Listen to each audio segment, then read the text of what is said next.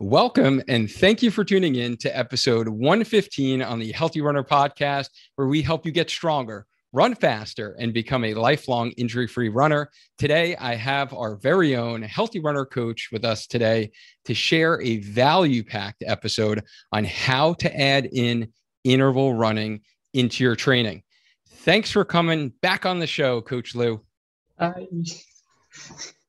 All right. So today, guys, I want to know, are you a runner who wants to know how to do interval runs or incorporate running speed workouts to get faster?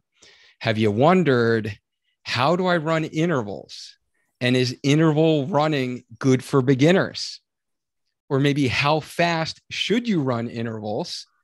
Or how do I do track workouts for distance running?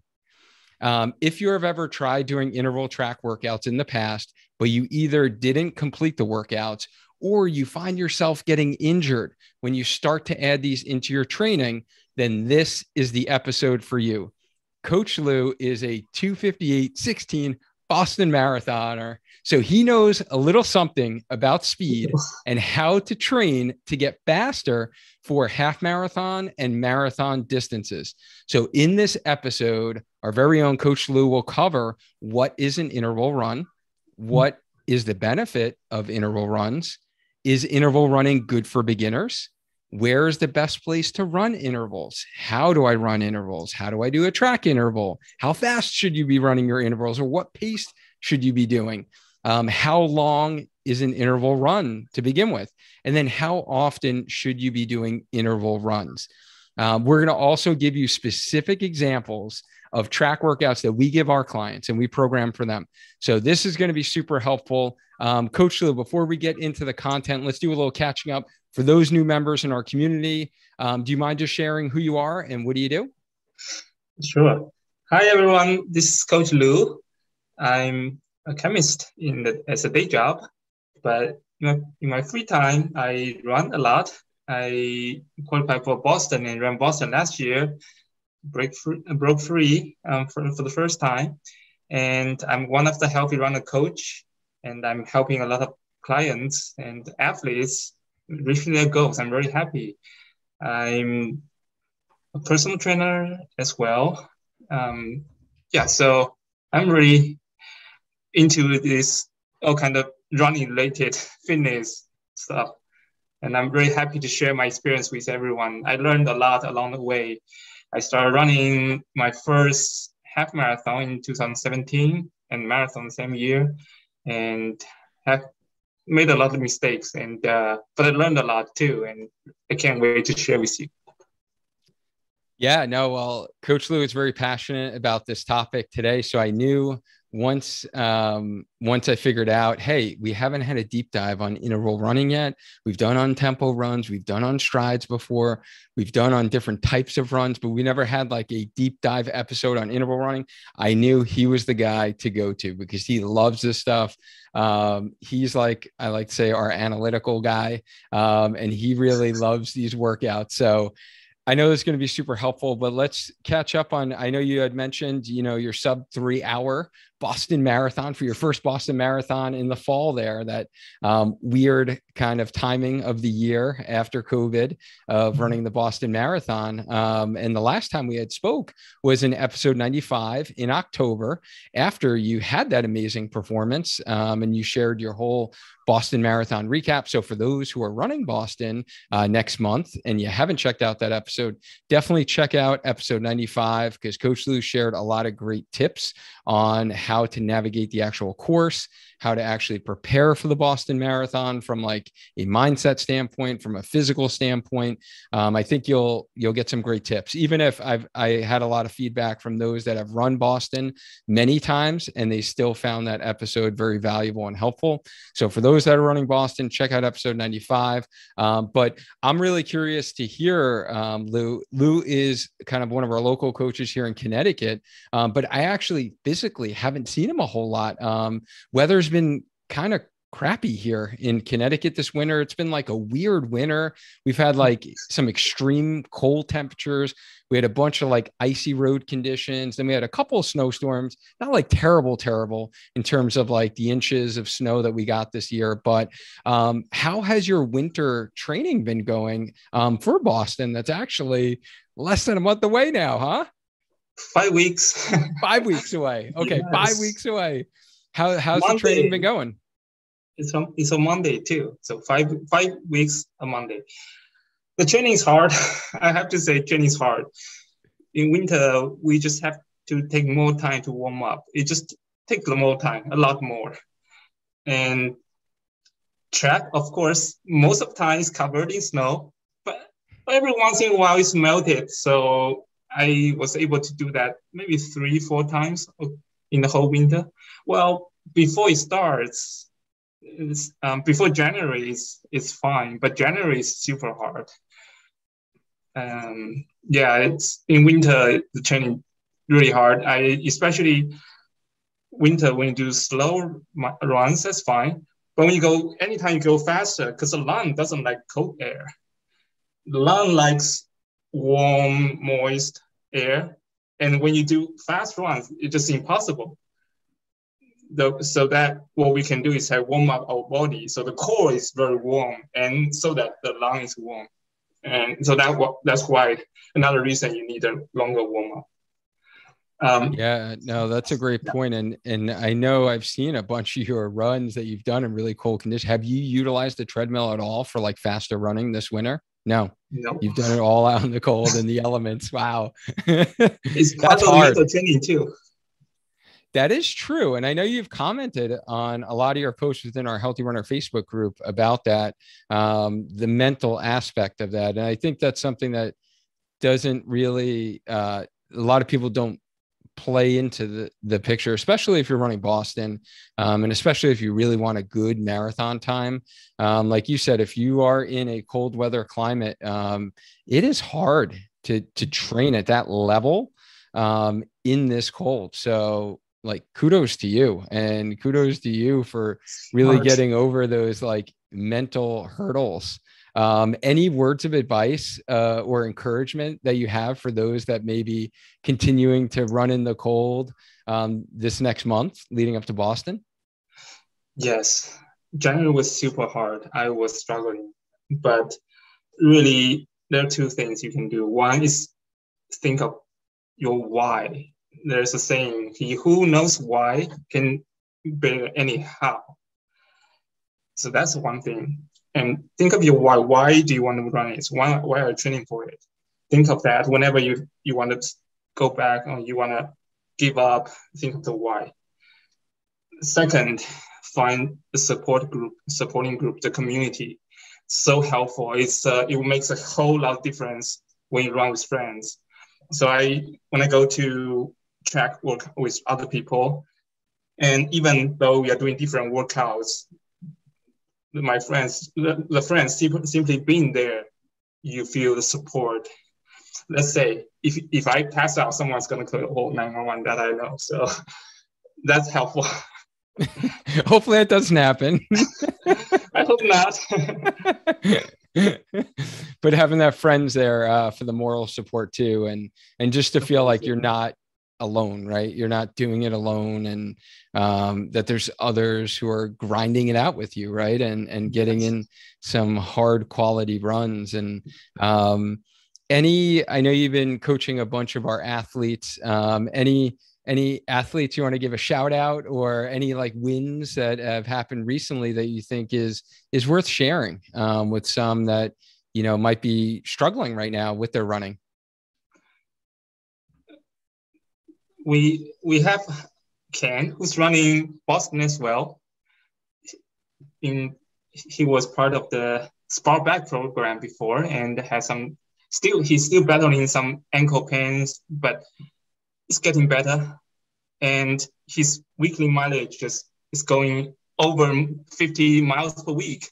So he's in a good shape. If we have the old way, like if you have pain, just stop running, and then she couldn't have done any of the training. So he's has some ankle issues, but then with the workout, with the exercise that Dwayne gives him, and he's actually getting better, even though his training volume get higher, and he's rocking the long runs, sometimes with spikes. That's great. No, I'm sure he loves those runs that you program for him. Yeah, Ken is one of our winners who we originally started working with for kind of hamstring tendon pain. And I believe I shared his story on like a previous episode at some point. So you guys might have be familiar with that name, but he did an amazing job getting a BQ at his local marathon, the Detroit Free Press Marathon. And, really once I am kind of done really helping someone kind of get out of pain. And then this is what we do is we kind of work collaboratively as a team with our coaching team, and really Coach Lou now is his primary coach. And because Lou knows how to really program those Boston ready runs definitely better than I do. So, I know my strengths, I know my weaknesses, and I know when to refer out. And Lou's been doing a great job with him. And like you said, some minor kind of ankle issues, we've been able to, streamline that, and kind of I got pulled in for a little consult, and, to make sure that Ken was keeping up with the training. Cause, if you lose 1 week or 2 weeks and you're on your road to Boston, it's tough to catch up from that. Right. And in terms of like running fitness wise.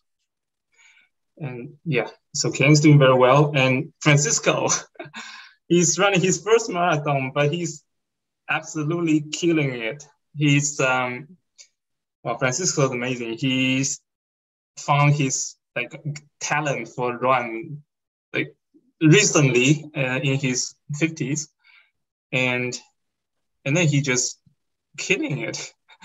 He's he's doing everything that he's supposed to, and then just make huge progress along the way. Yeah, I love seeing Francisco's progress training for his first marathon, right? Providence. So I love it. And then, I see even we got Holly here on the live, and Holly's killing her half marathon training. You're doing great, Holly. Holly's he's doing well. Actually, Holly has some pain and injury before. So we trained last cycle. She was able to finish her first half marathon without injury. And now she's actually ready to take some more serious runs. And we just start to get some spice in, actually. I love it. Oh, that's awesome, Holly. Yeah. Congrats to you. Kudos to you. And so thank you for catching up here, Lou. So guys, as we get into this kind of interval running content, like I said, this is going to be super valuable for you. So if you find any value in what we share with you today, can I just ask you for a favor? Can you share this episode out with a running friend of yours? Like literally, if you're watching on Facebook, tag them in the comments. If you're watching this on the Spark Your Training YouTube channel, hit copy, share a link. If you're listening to it on the podcast, Spotify, Apple, copy, share a link, text a friend, a running buddy of yours, send them a message, send it in the email, because this is going to be super, super helpful. And this is probably one of the main reasons I've seen so many injured runners over the years, is because they do this type of run the wrong way, or their bodies aren't ready for the type of interval run that their watch said they should have been doing, or their generic HH program that they pulled off the internet, everyone knows who I'm talking about, said they should be doing, right? So it really wasn't meant for their body. So Coach Lou's going to be sharing some valuable content today. So all I ask for you is if you can reward him for taking all the time to put this content together for you by sharing it with a running friend of yours. All right, Coach Lou, let's get into this here. So let's start with the easy question. What is an interval run? An interval run is interval. So you alternate the speed between fast runs and slow runs in a short definition. And that in a broader sense, a stride can be an interval because you run fast, a few couple 30 seconds, a minute, and then you recover, slow jog, and then back. So it's an easy type of interval runs, low stress. Right. So the focus is more on kind of running form. And we did a deep dive with Coach Whitney on the podcast before about how to do strides. So you guys could definitely check that episode out. But that would be technically a form of you're running faster for this certain period of time, right? Is what you're really saying. So you're kind of switching between faster running and then recovery running, right? Yes. So we're kind of going back and forth. All right. So what is the primary benefit of interval runs? So interval runs, you switch between fast and slow runs. So in general, the benefit is that you want to get faster. You want to go to faster runs. And that's what interval runs help you. To be more strict, interval runs are at your target to improve your VO2 max. That's, you see all the Garmin VO2 max, right? VO2 max is the amount of oxygen your body can consume per minute per kilogram of body. So you can imagine if your body is very efficient, your muscle is very efficient of burning oxygen, you can generate more energy so that you can run faster. And the interval, you go fast and then recover. Usually the recovery shouldn't be too long, because you want to be at a high intensity as much as possible. So you have fast run, slow recovery, and then go back again. So repeat. So it's allowing really your body and your heart rate to kind of, excel at this higher rate. So this is at a high heart rate. You're really working at a high intensity. Yes. And then you're allowing that recovery for it to come down a little bit. So you recover, and then we hit it again at a high intensity. And yes. The primary really goal is, from what you're saying, is to run faster, right? Yes. So how many people on the live right now, curious, want to run faster, right? Like, I literally should be seeing all of you in the comments. And if you're listening to this on the podcast and you're like running and you're like, yeah, like, who doesn't want to run faster? I don't know anyone who doesn't want to run faster, right? So this is the primary or one of the runs that will allow you to run faster. But this is the run that you're actually running the fastest during, right? So is this run, this interval running, actually good for beginners? So if I'm a new runner, I've just started, I'm a beginner runner listening to the podcast, when should we actually start to incorporate these types of runs into our running? So for beginners, it depends. I know. I know people listen to that, but here it is. If you're just recovering from injury, absolutely no. Otherwise, you're gonna see Dwayne soon. Or if you have a very low mileage, no, we'll get back to that soon. So that happens after a base building. So you have a lot of mileage in your belt. So relatively, you have a certain amount of mileage on your foot. And you have the base building. We have covered that before. So you have the base, you are very consistent. You run 3 times, 4 times a week, a days a week, 3-4 times a week, and you have certain mileage and you don't have injury. If there's anything discomfort, it should be below 3 out of 10 on a scale of 10, because interval essentially is training you to run fast. To run fast, there's a lot of very high impact to your body. That's when you have all this cleared and you have after base building, then you can consider the interval run. And I usually start with strides. That's a nice transition between the easy run and the interval runs. Excellent. So from what I heard from that is you have to have that base training. And again, guys, that's episode 105. I feel like I'm going to reference that episode probably in every single episode, just because it's so important and critical. Like, that is like required listening. If you haven't listened to episode 105 and you're listening to this right now, please go and listen to that episode. So you have to have this foundational level of base training, whether it's 3 months, 4 months, under your legs before you actually start. And you need to make sure that you're not currently dealing with an injury, is what Coach Lou is really saying, because the demands on your body are so much greater as you're running at this faster speed. So I think this is really, really important before we even proceed further in this conversation, to make sure that if you're listening to this and you're like, before we get into how do you do it, we're going to give you examples of like workouts you can do, is make sure this is like the safety notice, this is like the red flags. Make sure that you are actually appropriate to implement interval runs into your training.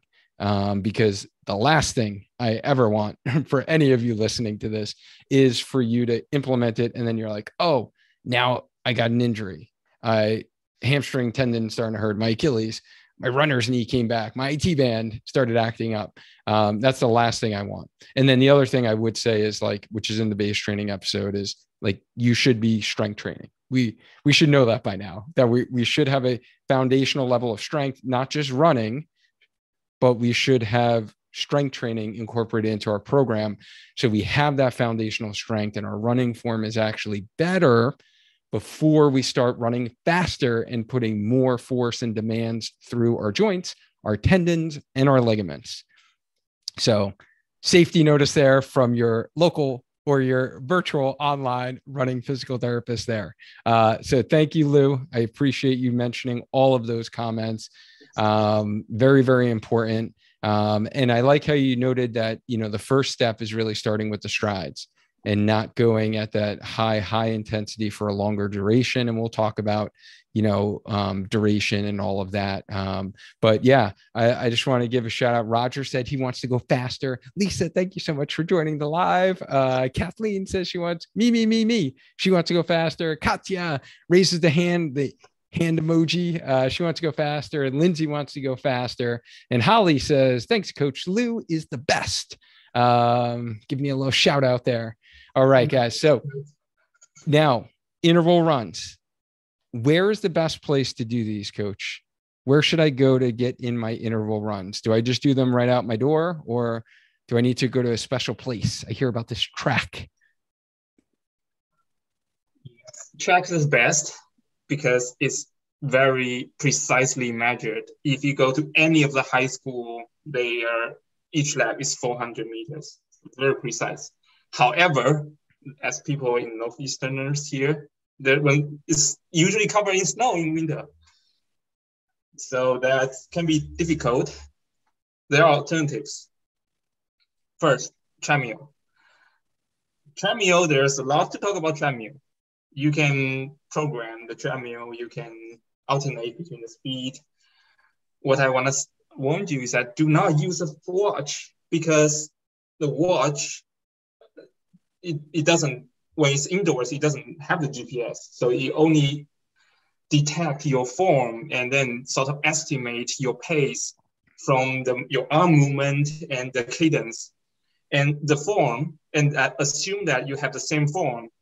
But then when you do interval, you are not having the same form, because the fast runs and slow runs, you are running differently. The mechanics is different. Then even if you calibrate your watch, it calibrates to average form, which is not right for either the fast or the slow run. So the watch just no.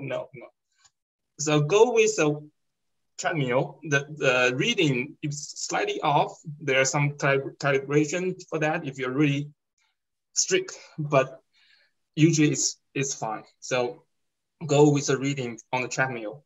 And there's many of the treadmill even have this interval setting, so you can switch between two speed, which is very easy. And then you just press a button so you go fast and go slow. So treadmill is a good way. So treadmill is one alternative. And then just to throw in there, guys, for those that have never been on a track before, the 400 meters is one lap around the track, right? So 400 meters is a quarter of a mile. All right. We double that. We do 2 laps. That's a half a mile. We do 3 laps. That's 3/4 of a mile. And we do 4 laps is 1 mile. And I know that may sound silly to some of you, but honestly, that probably took me like a good year to figure out when I first started running. I would get so confused all the time, and it would like throw me off. So I just want to kind of reiterate that for those that have never been to a track before, and you're thinking about like, what is 400 meters, how much distance, just to give you a little perspective there. So if we can't go to the track's filled with ice or snow. If you're in a cold weather environment, or you have your local sports teams like hogging the track and you can't get your run in, treadmill is an option. We just need to be careful about the calibration with the watch thing and not let it stress you out, because your pace is not going to be accurate. Basically is what Coach Lou is saying. GPS doesn't know how far you're running in place. Essentially, it thinks you're running in place. So it can't calculate your proper pace. And we did cover some of that in Coach Kat's treadmill episode. So if you are a treadmill runner, definitely make sure you check out Coach Kat's treadmill deep dive in everything you need to know about treadmill running. Okay. So besides treadmill, any other places we can go to get in these interval runs? Yes. If you are not that strict, you can find a lab locally and then measure it either with GPS or bike or whatever. So use that as your mini track yourself. There are something you can buy. It's like a measuring wheel. You can find it in Home Depot. So it has you can go, and then measure the distance. So you can do that on a local flat, let's say flat, a relatively flat place, make it a lab. I prefer that than back and forth, just because if you do back and forth, there's a huge, especially when you do like very fast runs, when you turn back, that's really hard. You got to slow down and it may bring you into injury. So find a lab, a small lab, maybe a few streets, and then mark it. So that's one way. Measure it with a measuring wheel. Yeah. So if you're doing like out and back, from what you're saying, it's almost like that old like shuttle run adage, right? Like if you're running fast and you have to do like 180-degree turn, right, and go in the opposite direction, basically, you have to cut. Right. It's like cutting. You're turning us distance runners into like cutting athletes, and we are not cutting athletes. And most of us in our middle-aged years, we probably don't want to be cutting when we're running really fast, just for sheer of running a risk of an ankle sprain or spraining our knee ligaments, blowing out your ACL, stuff like that. We want to avoid that sharp cutting is what Coach Lou is saying. So basically making sure our turns are not as sharp as an out and back. Okay, got it. So the final way is still to utilize the GPS. If you have Garmin, you can program something in Garmin Connect, or if you have Final Search as our coaching platform, you can program something and synchronize to Garmin, and you can have this, for example, this 800 meters run and 400 meters recovery, that kind of. And so then Garmin will use a GPS to measure 800 meters, and then when it's done, you move to next step. So it tells you when you start to run and when you do recovery. But another thing is that if you do that on a track, just forget about this, turn it off, because it's super inaccurate on the track. It can be differed as much as 10 seconds per mile or even 20 seconds per mile. We'll get back to that. So it's going to be super wrong on the track. Do you recommend, since I know we're going to get into track workouts, but my mind just went there right now. Do you recommend a certain lane to run your intervals in? Do you like run in lane 1, or should you like run in the middle lanes, like 4 or 5? So only the lane 1 is 400 meters. Okay. Each lane increases. Lane 8 is 430 something meters. So the lane wide is around 1.2 meters. So that you can do some calculation, math and things. So yeah, only lane 1 is 400 meters. Oh. And 1 mile is actually 1,609 meters. So that's not exactly 4 laps. So if you are super precise, you have to run a little towards the outside of the lane. So that's all assuming you are super precise. Okay. All right. Yeah, See, I told you guys, Coach Lou is a numbers guy, and he would know this kind of stuff. So yeah, let's do that. I kind of stole your thunder there, and we started talking about specifics of the track, but let's get into kind of how we actually run these intervals and how do we do a track interval. So let's say I'm a beginner runner or novice to interval running. Maybe I've been running for a couple of years, but heck, I've never gone to the track before. What do I need to know to really get the best out of my track workout? You've already shared like one golden nugget that basically you want to run in lane 1 versus run in like the outer lanes to get more accurate, and also to not utilize GPS for your track workouts. Really utilize the distance of the track as being your accurate. And again, I would maybe put a caveat to that, Lou, if that's okay, is if you want to be super precise. And there's going to be many people who are listening to this who they don't want to be super precise, right? So again, if you are really training hard and you're really trying to get a PR, you're trying to get a BQ, you're trying to like crush Boston, then you want to be super precise. But if you're really just looking to get a little faster, and yeah, it'd be nice to maybe get a PR on a half marathon, you probably don't need to be super precise. So I don't want you to like stress out that, you don't have everything covered, and it doesn't need to be like very complex either. So what are some other tips that we need to know about doing these runs on the track? So the basic track is you want to find 2 lines. Thanks to my friend Dan, who showed me around the track and told me everything. So there's a proper start line where you have the numbers 1, 2, 3, 4, 5, 6, and it's a line. And usually there's a curve in front so that people can either line together or they do it on a curve. So that's a proper start where you have 1, 2, 3, 4, 5, 6, 8. And across the field, there's another line. It may or may not have that 1, 2, 3, 4, 5, 6, 8, but there's definitely a line.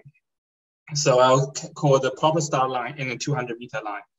With these 2 lines in mind, you can do any intervals from 0, 200, 400, 600, 800, 1 kilometers, 1200, and so on and so forth. So yeah, so these 2 lines, one at the proper start and the one across.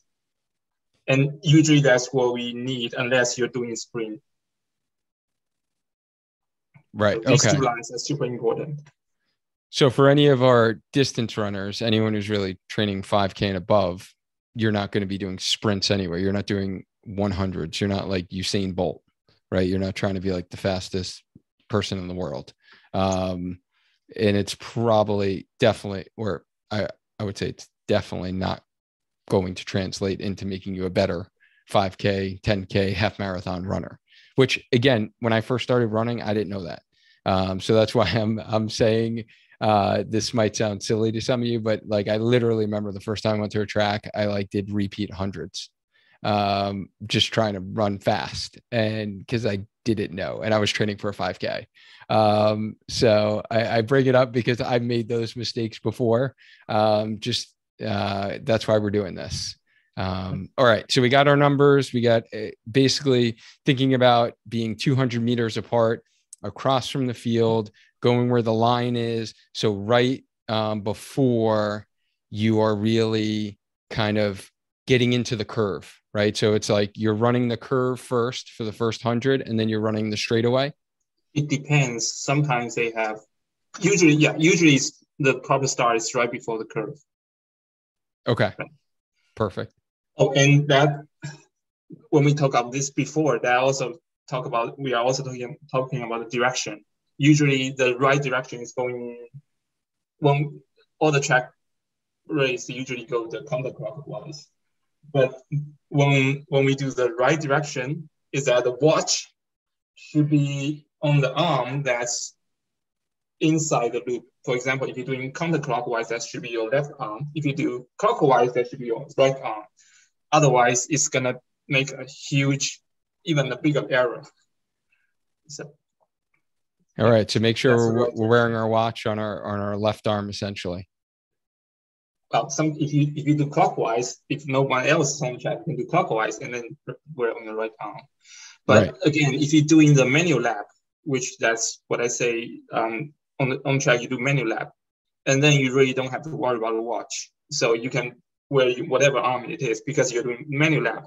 Whenever you hit the lap button, and then you look at the time in between. You are not looking at the pace because it's off. You're looking at the time in between. And then you know lap time, exactly what you want.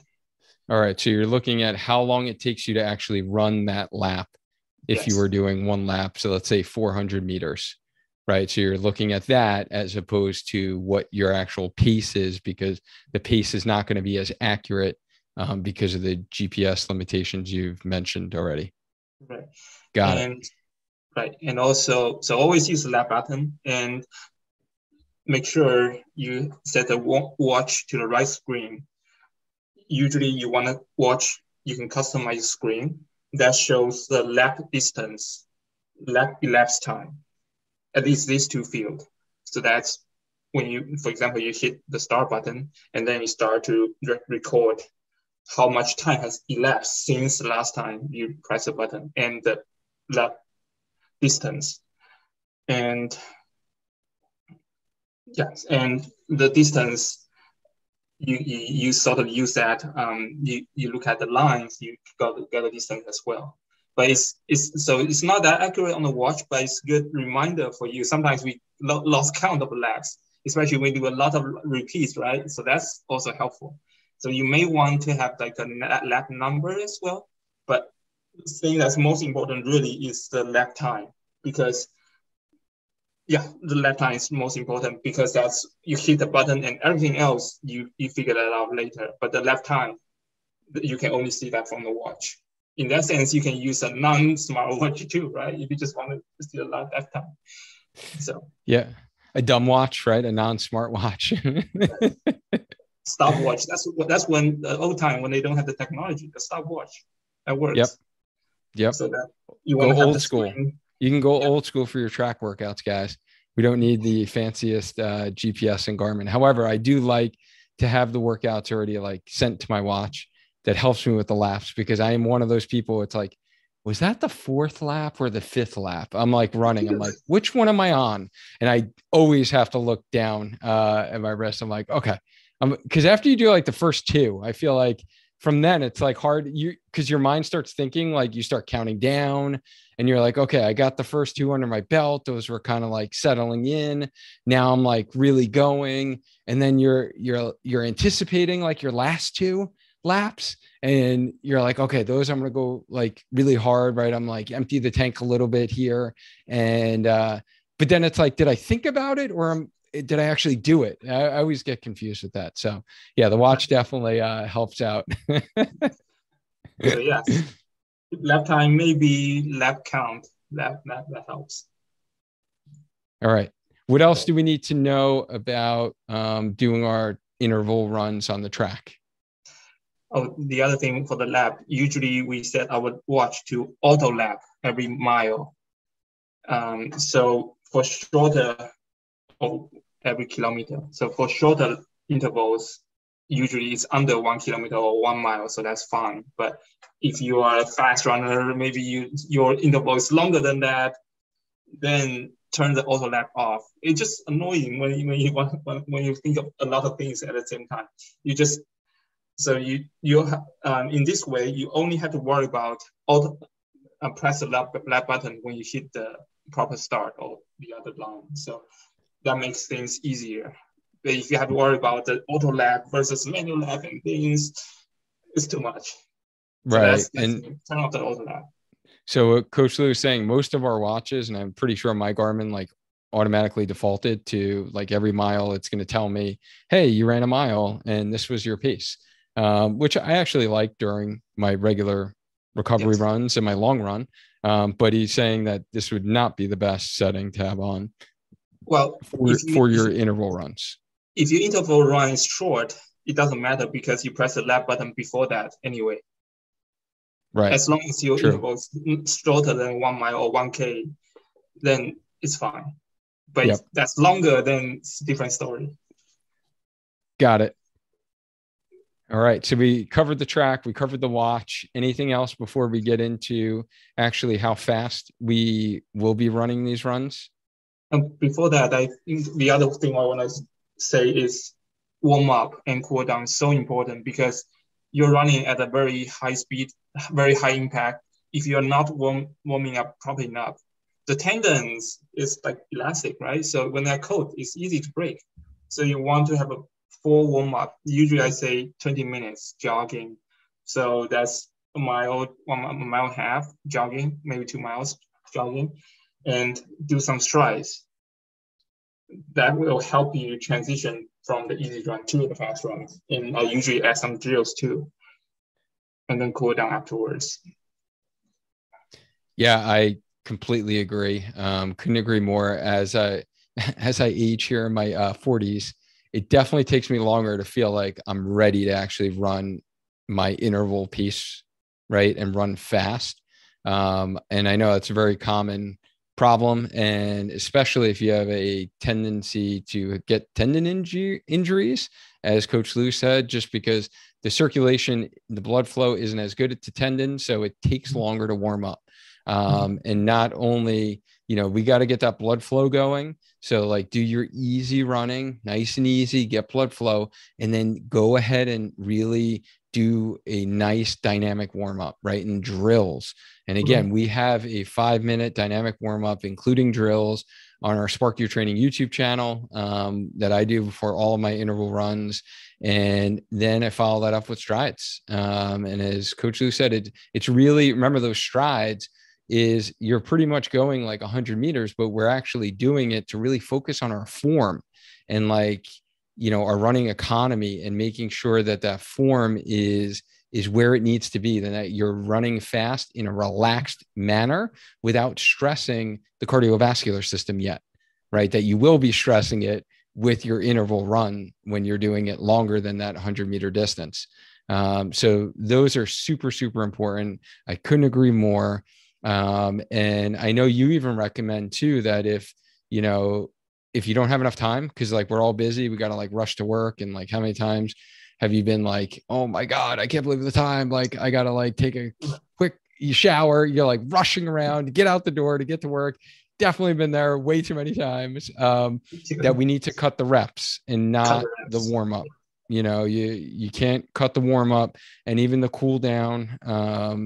At bare minimum, I know you recommend like 5 to 10 minutes, right? For like a cool down. So we got to cut the reps, even though that's like the fun part of the workout. And you feel like that's going to be the difference maker.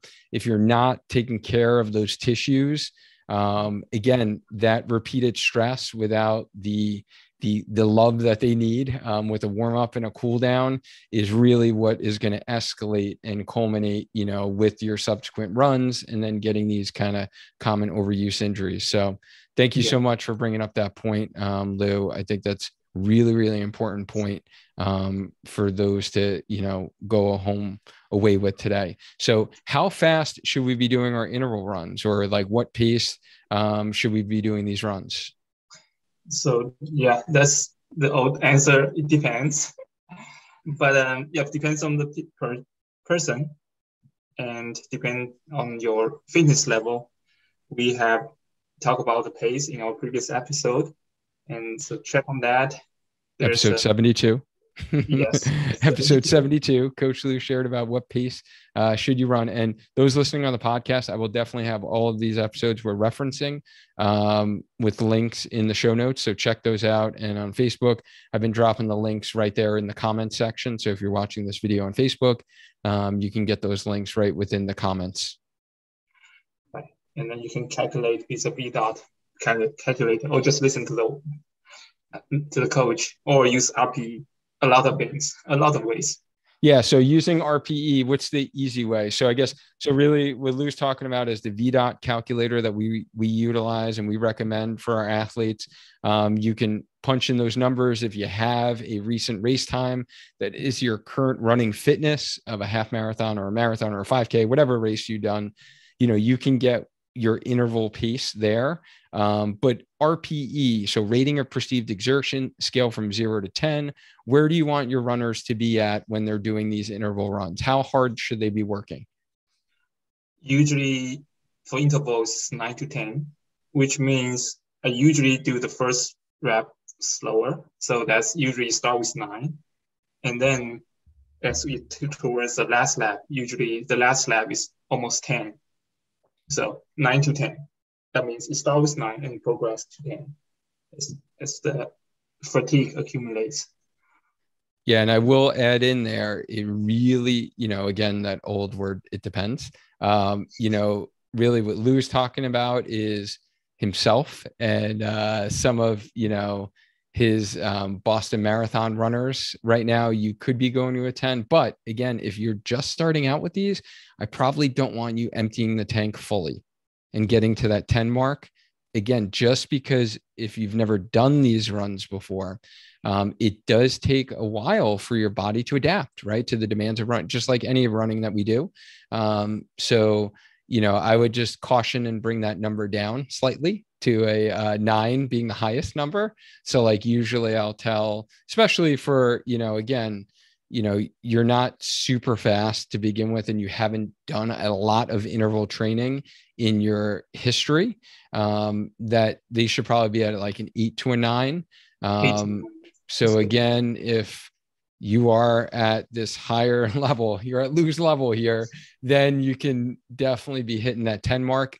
And then I'm going to give the caveat is you're injury free, right? You're not struggling with the current injury. You're not battling a stubborn Achilles right now. Then yes, you can kind of empty the tank, so to speak.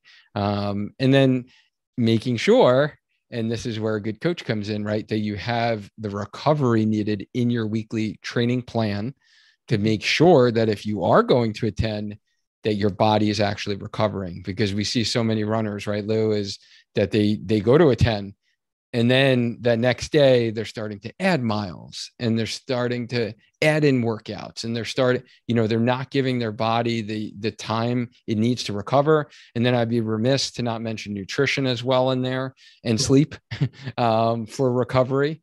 So all of those factors really play a role, and all of those other factors that don't involve running are super important if you're going to be running at that high intensity with these interval runs.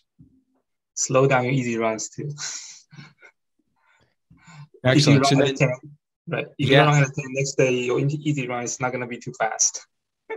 Right. And that's actually one of the tactics I know Lou likes to utilize with our athletes is those who are not running their easy runs slow enough, because we know that is a common problem that most runners struggle with, is running those easy runs slow enough, and they're running kind of what we call in the gray zone. Is we do make sure that we push them on their interval run, so the next day they're kind of have to run easy because their legs are shot and they're kind of fatigued, and they're like, oh, that's what you meant. Okay, now I get it.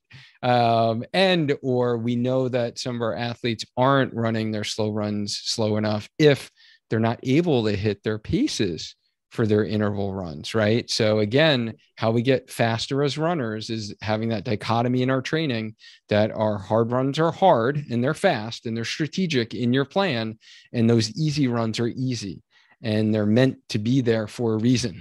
And they're working on different energy systems. So whole different kind of goal and intention for those runs. So then how long should an interval run be, Lou? So the interval runs depends on the distance.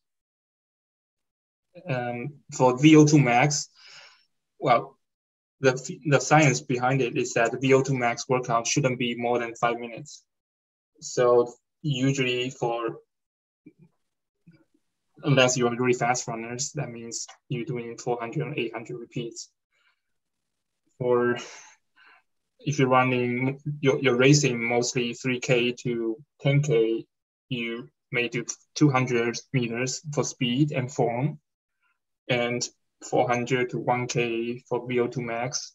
If you're doing half marathon, full marathon, you do 400 or 800s for your speed, maybe strides for form, and 800s and sometimes 1K for the intervals. And there is this Yasso 800, which is fun that for example, you're running a full marathon. So the full marathon time in terms of hour and minutes, you can translate to the interval time in 800. For example, if you're running 3 hour and 40 marathon, that means you can run 800 in 3 minutes and 40 seconds. So if you keep doing that 800, maybe 10 of them, that in theory you can run a 340 marathon. In theory, I remember you had mentioned that to me last summer when you were coaching me for my half marathon, that I was running those 800s around there, right? I think I was around that 340 mark. And you're like, oh, you can get a 340 marathon. I'm like, I can. But like you said, if I built up my long runs and my weekly volume for marathon training. So that's interesting that you mentioned that. So that's the Yasso 800s, right? Is that what it's called? Okay. And so these should be, our primary goal is to work on our VO2 max. So essentially, from what I heard from what you just shared, is you're essentially running, if that's your goal, primary goal, VO2 max, you should be doing basically 400s, 800s, unless you are fast. Right. And if, let's say, your half marathon time is a 1:38 or less or faster, right? Then you could be doing 1200s into your kind of half marathon training. Or if your marathon time is a 2:30, which sounds really ridiculous, then you could be doing like repeat miles to work on VO2 max. Yeah. Right. Is that what I heard? So really, essentially for us kind of average runners, I'm going to put myself in that bucket. So I'm like around a 144, 45 half marathoner. I should really be using my 400s and 800s for my primary goal in my training for VO2 max, because my intervals should not take me longer than 5 minutes to run, essentially, is what you're saying. No. Okay. Got it. Maybe even 4 minutes, just 5 minutes, just too much. So maybe 4 minutes. Okay. And if it's taking us longer, then we're starting to actually work on almost like different energy system, right? Now we're getting into like tempo runs essentially. And then those should be run at our threshold pace. So different pace than what we're kind of talking about our interval pace. Different pace, different purpose, totally different workout. Because we do have this interval cruise, which tempo cruise. So you have 1 mile tempo pace. So that's tempo pace, not interval pace. Tempo pace followed by 1 minute jogging, and then 1 mile tempo again. But that's tempo pace, and that's the tempo cruise, which is at the RPE of 7-ish, 7 to 8, depending on how hard you're pushing. So 7 to 8, and that's for your endurance, lactate acetate clearance. So that's for a totally different thing, that how your body can clear those acids that build up in your muscle, and how to function still with the high lactic acid content in your muscle and still keep going. So that's a totally different thing. But it's all, in the end, all help with the running, but the training, to train specifically for that, you need a tempo pace. That's right below your threshold pace. So the other thing to take away is that every run, just do not just go out and run. You think of the purpose of this run. Great point. So then how often should we be doing this interval running? You shouldn't do more than once a week. And the volume is usually no more than 8% in a section. The volume for the actually hard run shouldn't be more than 8% of the total mileage. For example, if you're doing 25 miles a week, 8% is 2 miles.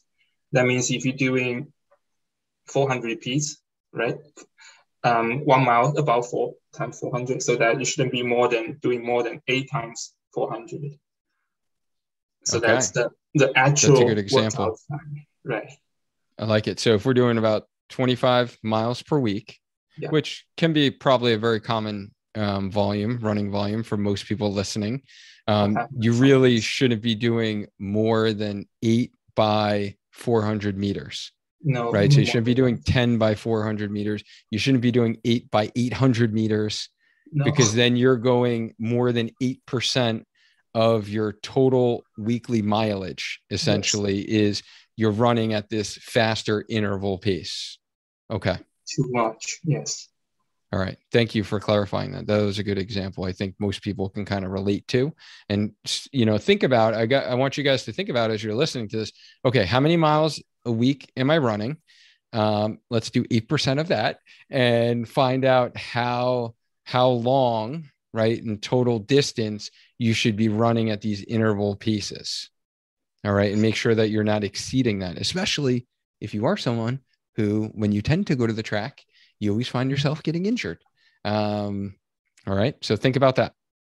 All right. And then, so let's get into now, let's do some real world examples of, we have a client we're working with, the first time we're actually doing interval runs ever.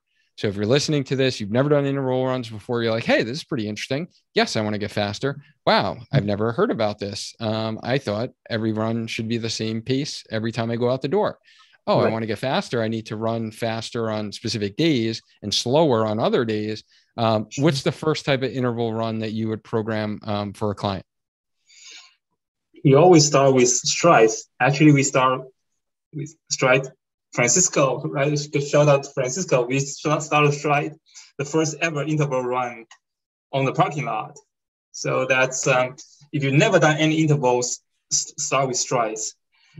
And I usually do 3, well, you can start with 1 or 2 strides and 30 seconds each. And the stride is fast leg turnover and relax upper body. Ideally, it should be at 1 mile pace, but we don't really race 1 miles, right? And also, how can you tell what pace you are at? So that really doesn't really work, especially if you use GPS watch. It takes some time to catch up your pace, and when you finally catch up with your pace, it's done. So that doesn't work. Right. I would say just feel relaxed, but fast leg turnover, 30 seconds each, 30-second run and 30-second jog, and repeat 2 to 3 times. Usually twice a week at the end of a run, end of the easy run. So you start with that. You can, from zero, you always start with one section, maybe 2 times 30 seconds strides at the end of one of the easy run. And then progress to 3 at 2 or 3 easy runs. And sometimes I'll say you do longer strides, 1 minute strides. So usually 30 seconds to 1 minute. All right. So strides are the first step that we're doing at the end of our easy runs, maybe doing once a week, maybe adding in twice a week, and then progressing the reps that you're actually doing those strides, as well as progressing the duration that we're doing them. So doing them, maybe start with 30 seconds and start with 60. And I'll just reiterate that those are not sprints.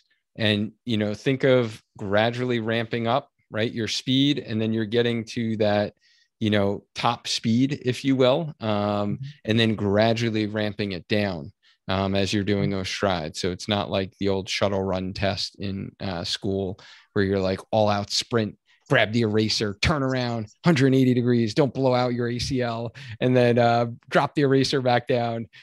This is not what we're talking about. And again, the primary goal is just leg turnover and running form and being relaxed in your running form and not tensing up.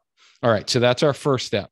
So now if we've been doing that, then what would be another example? Let's say I'm a half marathoner. I got a spring half marathon coming up. I got a fall half marathon coming up, depending upon when you're listening to this podcast episode. What are some examples of what I can do at the track? At the track. Okay. So that assuming snow's melt. Okay. Right? His snow's melted. Yes. Right. You don't want to fall. So usually try to still do 20 minutes jogging. So 1 mile, 1.5 miles. and then do the strides, drills, and after that jog or lap before you actually start. Then this example, you have 4 times 400. So you do 400 fast run and then 400 jogging recovery. And 4 times 400, 400, usually you write it as this way, 4 star times 400 slash 400. So it looks like an equation, but it just 400 fast, 400 slow, which is super easy for you. You just find any line, usually proper start line, go there, and then press lap button when you run past the line, and then you just run the whole lap back, press the lap button again, and then start jogging for 1 lap, and then repeat. And you do 4 times. At the end, do 1 mile easy run. So that's 4 times 400. That's 1 mile of hard work.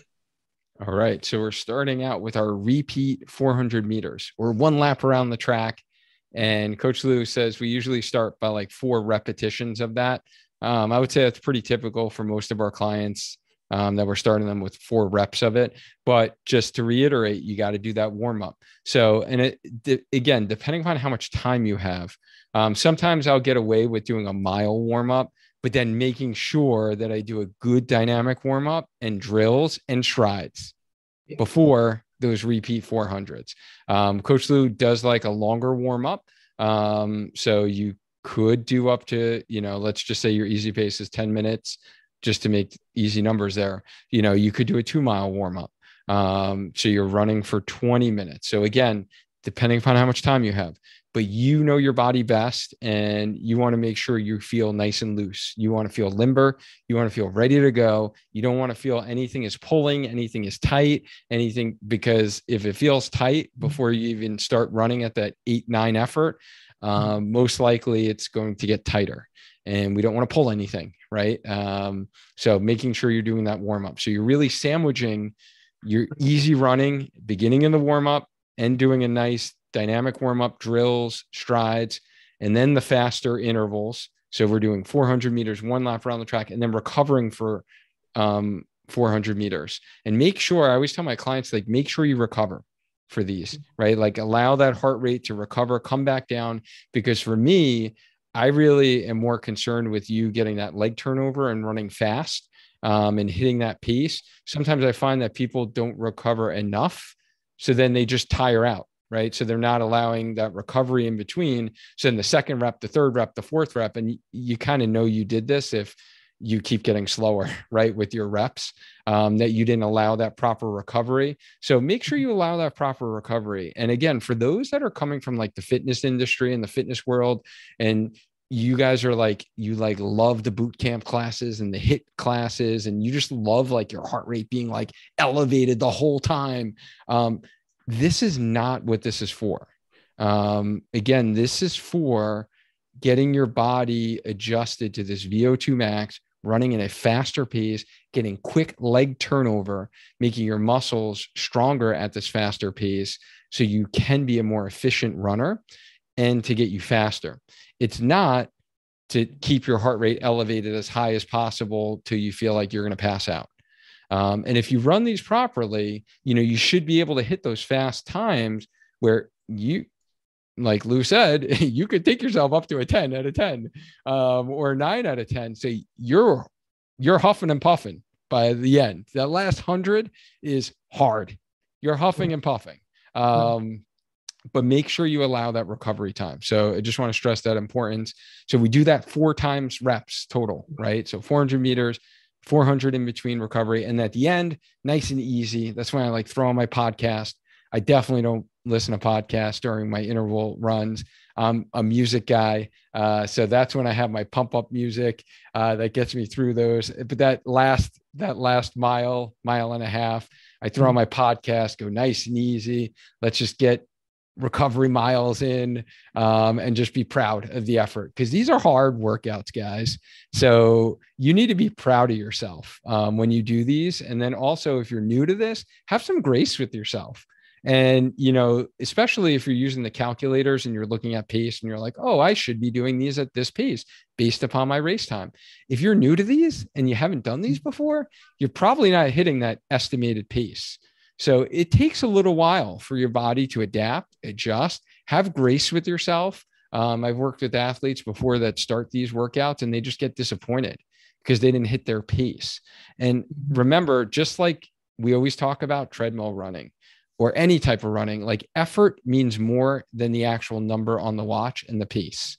Yes. So as long as you're working at that effort level that you should be, that it's a 7, 8, 9, right? 8, 9, maybe a 10, then that is all you need. Because as Lou mentioned before, like I'm sure his runs right now, their times are probably different in this cold weather that he's running in than they were back in when you were training in the fall, right? When you had like cooler weather, maybe in September and early October. But then you had the other extreme of hot weather in August and July that you were running in humidity. So weather is going to be a variable. Again, if you're doing these on the track, it's usually not elevation that's the variable, but weather is the variable. And then also sleep, right? Sleep and how much stress you're under and how much stress you've been under at work. All of those variables make that run so much harder, and you might not actually hit the number on your watch. But remember, it's all about effort. Okay, so those are our repeat 400s. So now let's say, Lou, I am training for a marathon. Maybe I'm training for my first marathon, maybe my second or third, hopefully second and third if you're adding in interval runs, or you've experienced with interval runs, right? You've done them for like your half marathon training. What's an example of a workout someone can do who has some experience with interval runs, or they're going back for their second or third helping of their marathon distance? So this example that, for example, if you have 40 miles a week, remember the 8% rule. That means you can do up to 3.2 miles of repeats. And then this workout, you have 2 miles easy warm up, and then the stride drills and jog around. And then you do 800, 6 times 800 with 400 recovery. That means you go to the start line and then hit the button and then run two laps. And then when you come back, hit the lap button again and jog 1 laps and then repeat 6 times. And that's 800, Yasso 800. So that's if you're doing 340 marathon. If you finish, it's around 340 marathon, then you're going to run the 2 laps in 3 minutes and 40 seconds. To be more precise, that means each lap is 1 minute and 50 seconds. To be more precise, that means every 200 seconds, every 200 meters, you can check your watch. So you start 0, and then you look at the 200 line. So that's 55 seconds. And if you run too fast, too slow, adjust accordingly. And then you come back, you compare with 1 minute and 50 seconds. And then you hit the 200 meter again, look at, that should be 2 minutes and 45 seconds. So you adjust all the time. So that's help you to be super precise. But yeah, that's very precise. And after that, you do 2 miles easy cool down. Another thing I want to add is you talk about the recovery, that there are actually 2 types of intervals. One is we call repetition. So you go really hard and then you do recovery super slow. So your heart rate totally drop. Then you go, that's the repetition. That's for your running form, which is good for when you start with the 400 and things. But then once you get into longer runs, you may consider the other type. That's the traditional intervals, that you don't allow your heart rate to drop too much because you want it to work at a high heart rate as much as possible. And so that's 2 types of intervals if you want to be more specific. That the other one is called repetition at a faster speed. So it runs at faster speed, you full recover, and then you go at faster speed. So this one, the interval, you go out at not that fast speed, but pretty fast, and you drop the heart rate a little bit. And the reason that you don't want it full drop, because you want the heart rate to stay at the high zone as much as possible. So you just allow it to drop a little bit, and it doesn't take you as much time to get back to the high heart rate for the next interval.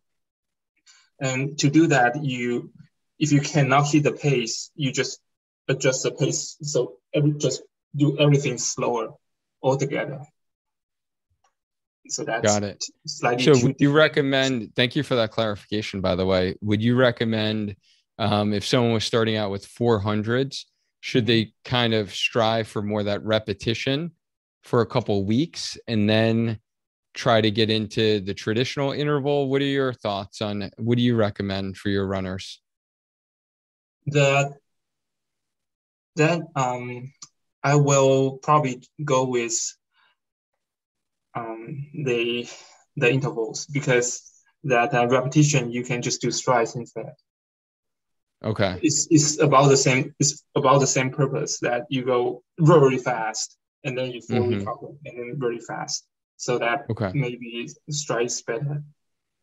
Right. And strides less stress, right? You don't have to worry about all this sequence. You don't have to go to the track. So that's easier. Right. And then you do the intervals instead. Yeah. So maybe could you give us an example of, so for instance, like when you're out there for your strides, or not your strides, your interval runs, during your intervals, your heart rate's probably, you're a younger guy here. What are you hitting, like 190s on your watch, like heart rate wise?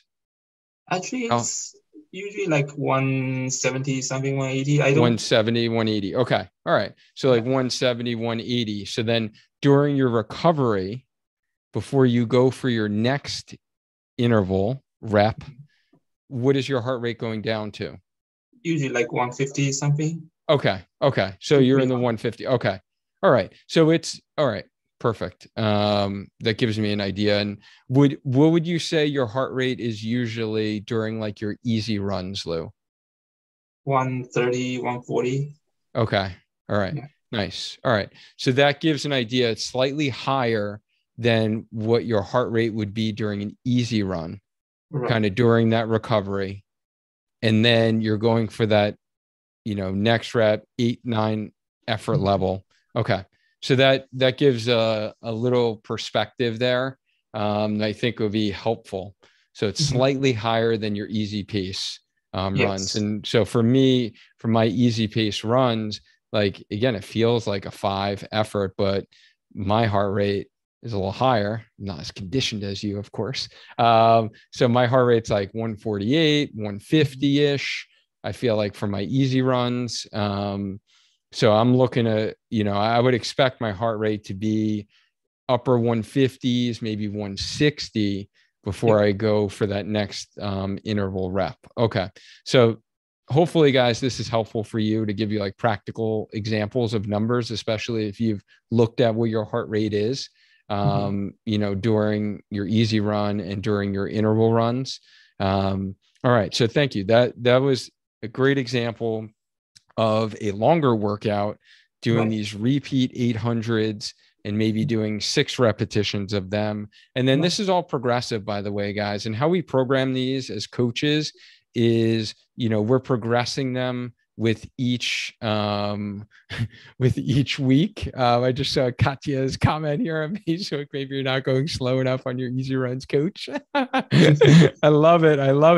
I am, though. And trust me, I'm forcing myself to go slower. I know that, but unfortunately my heart rate, it gets there, and that's my easy pace. But I love the comment, because we're always stressing to our clients that they need to go slower for their easy run. So I love that Katya has given it to me back. I love it. So that was an example of kind of our, I was talking about programming. So with each week, sometimes we'll build up repetitions. So let's say we're doing 800s, maybe we'll do 4 reps one week, 5 reps next week, 6 reps the week after, and then we have a recovery week, right? So, and that's one thing too, is if you're adding these in, you're not going to do interval running every single week forever. either, No. right? No. So we've talked about that with like training cycles and cycling in, where we're doing these harder runs for a specified period of time. And it's usually during when you're doing this kind of race training, right? This is like your half marathon training block or your marathon training block. And then you're coming off of those and you're allowing your body to recover, and they're all progressive. There's specific cutback weeks that are programmed in there for a reason. So make sure, for those that are adding this in and you're not working with a coach, that you take all of those things into consideration, and you're not like, oh, Coach Lou or Coach Dwayne said I should be doing 6 by 800 meters every week because I'm training for a marathon. So make sure you don't take this out of context. But thank you for sharing. Hopefully these like practical tips were helpful for you guys. So just to kind of bring this full circle here, guys, and what we talked about during this episode is really, what is the interval run? We talked about the benefits of the interval run, really getting you to run faster. Best place to run them. We talked about the track. But we also mentioned, treadmill is an option, a flat path is an option, or trail is a path. These, rails to trail pathways that we have in most of our communities are great because they're usually flat, and they're straightaways. You just can't do them when they're super busy on the weekends and like there's all kids on bikes and rollerbladers out there and cyclists, because it really gets hard to get in your consistent interval pace. So then we talked about like the basics of a track. How do you do the track interval? How fast you should be running these, what the effort level is, how long. So we talked about different distances, 400s, 800s. We talked about strides, and then how often we should be doing these within our training and our specific training cycles. And then we gave you specific examples. So if you are listening to this right now and you're really struggling on how to actually program your running, on getting faster and adding in intervals for your race, that's exactly what Coach Lou and all the rest of our coaches on our Healthy Runner coaching team do. And we help runners with our one-on-one coaching program. So we have a 16-week coaching program to get stronger and faster as a runner by providing you simple, easy to use run and strength plans. Right? That strength training in order to run is so important. And I've gotten some great feedback actually from some recent people that I hopped on calls with last week, who signed on to our program and, mentioned that they were shopping around and talking to other running coaches. And they were like, a lot of, run coaches out there don't actually have a structured strength program, which I found quite surprising, but apparently is out there. And they just kind of give them a couple random exercises on YouTube. So we have a structured strength program all programmed out for you for the 16-week duration that we're working with you, with all videos, take the guesswork away and give that structure to you. So also support and accountability in order to really improve your running so you can become an injury-free lifelong runner. And if you want to learn more, I'd be happy to jump on a strategy call with you to really see if you're a good fit for how we help runners crush their running goals and stay healthy along the way. So if you're interested in learning more, just head to programs.sparkyourtraining.com/coaching, and you can schedule a call with me and we'll see if you're a good fit. Thank you so much, Coach Lou. Always great to chat. Always great to get your wisdom in that big brain of yours. And thank you for sharing your expertise as you always do. And, and I'm looking forward to seeing you go ahead and crush Boston again. We're going to be rooting for you. Your whole Healthy Runner community is behind you. We'll be tracking you again. And we can't wait to see how your first spring Boston Marathon goes. Thank you. I'm very excited. Yeah. And thank you to all of you who are listened and jumped here on the Facebook Live. Appreciate you guys. Make sure every week we go live within our Healthy Runner Facebook group doing these live podcast episodes. Check out the events tab right within our group to see what guests and topics. I've been scheduling a lot. We're like scheduled out 2 months out in advance. So we got a lot of experts coming on here, guys.